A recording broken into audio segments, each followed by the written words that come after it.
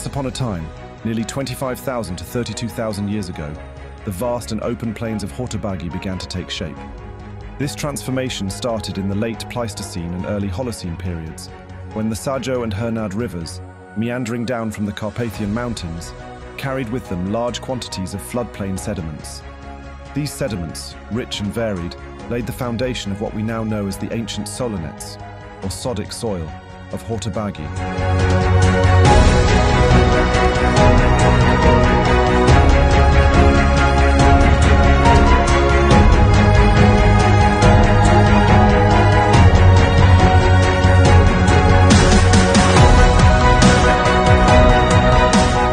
The story of this soil is a tale of nature's alchemy. Over time, the Solonet sodic soil underwent a remarkable transformation. It was not just the sedimentation that was at play, but also a unique process where various salts surfaced after the dissolution of carbonates and silicates. This process was intricately linked to the cyclic inundation of the area, creating a landscape that was both shaped by water and the lack thereof.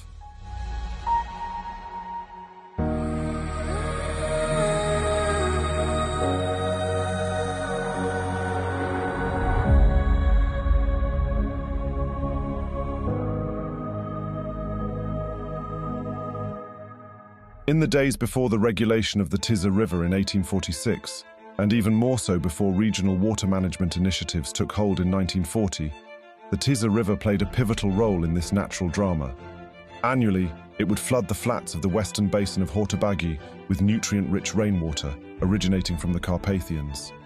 In a similar vein, the eastern basin received its lifeblood from the Kardarks River, bringing in rainwater from the Hajduhat region. This regular flooding was essential in shaping the unique characteristics of the soil and the landscape.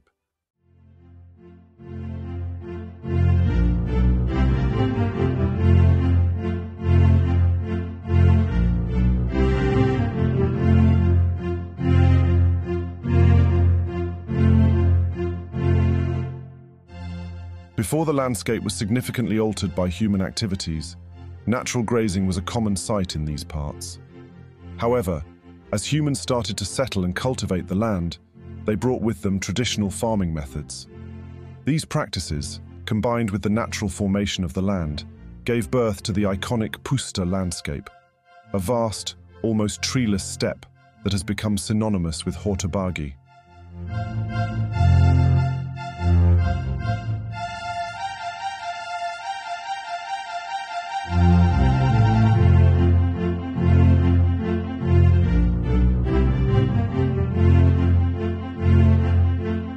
In 1993, the Hortobágyi Nature Conservation Association was founded with a noble goal: to improve the condition of the degraded sodic habitats of Hortobágyi. This was not just about preserving the land, but also about providing a safe haven for endangered bird species.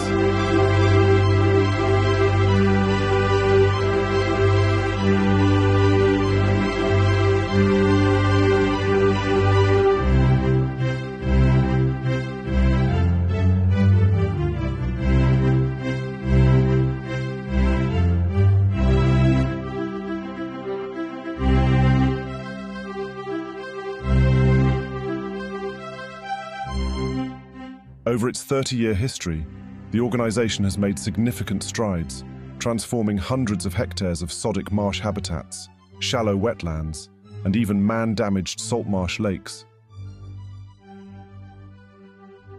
Despite these efforts, the land of Hortobágyi continues to face significant environmental challenges.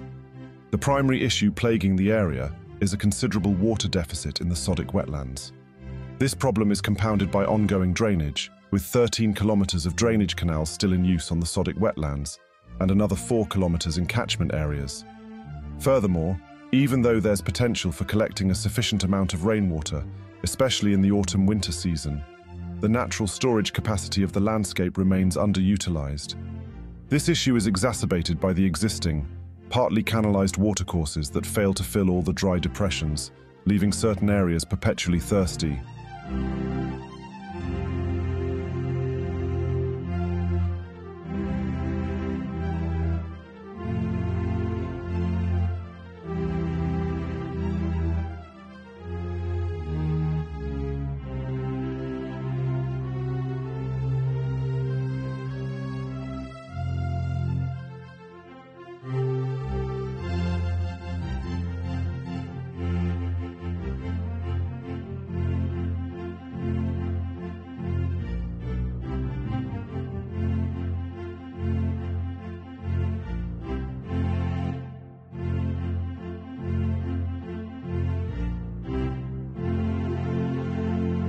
The human footprint has also led to the fragmentation of the sodic wetland system.